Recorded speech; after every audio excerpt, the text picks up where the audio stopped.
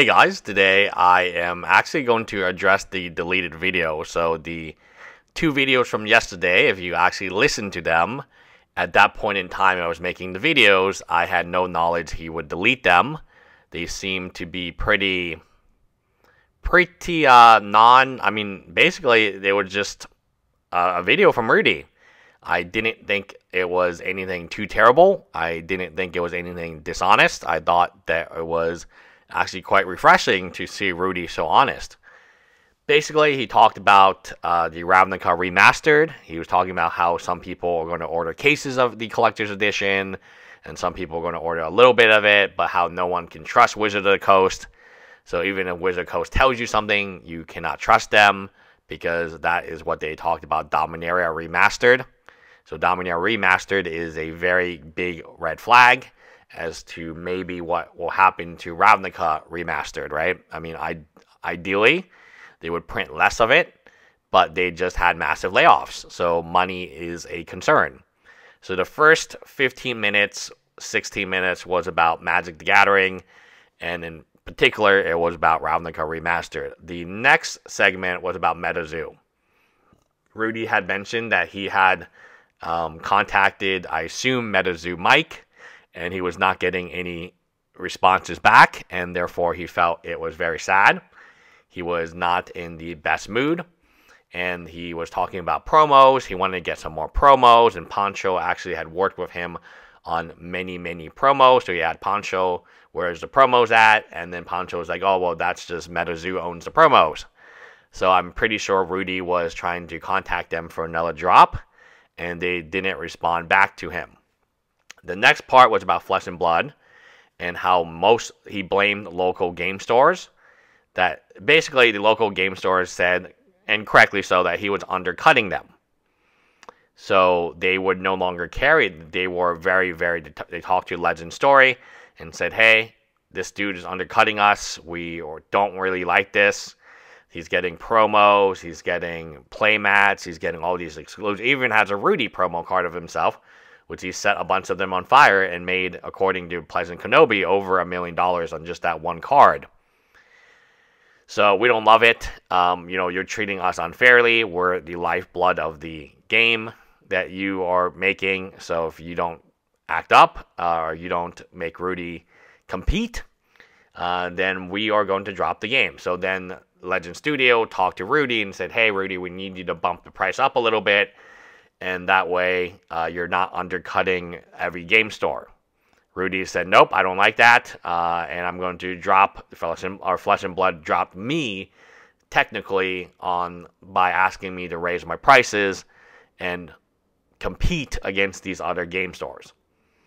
So Rudy was very angry at these game stores. Obviously, it's more than one. I imagine the large majority of game stores feel the same way about Rudy. I felt that same way. That the reason, people say, oh, well, blah, blah, blah, blah, blah. Why don't you just copy Rudy's model? Your model is archaic. Rudy's model would mean no gameplay. Like, do you guys understand that Rudy's model means no gameplay? He doesn't have any employees. He doesn't have any place for you to sit down and play or talk to him or any of this stuff. He doesn't want to do that for you. So if every game store adopted Rudy's model and just tried to sell the shit, there would be no game. The game you have to play.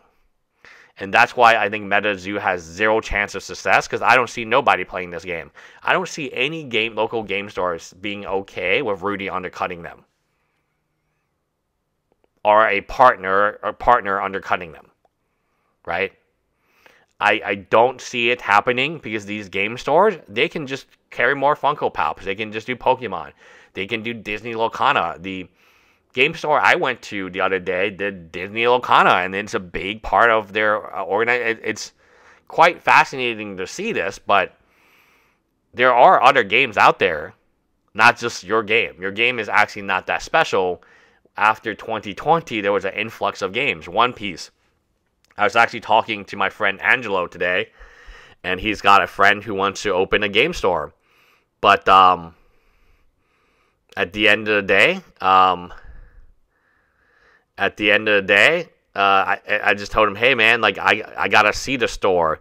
I have to go to the store. I have to like figure things out. Opening a game store is not crazy in my opinion right now, because people like Rudy are getting hosed. These games, their lifeblood isn't Rudy, it's the player base.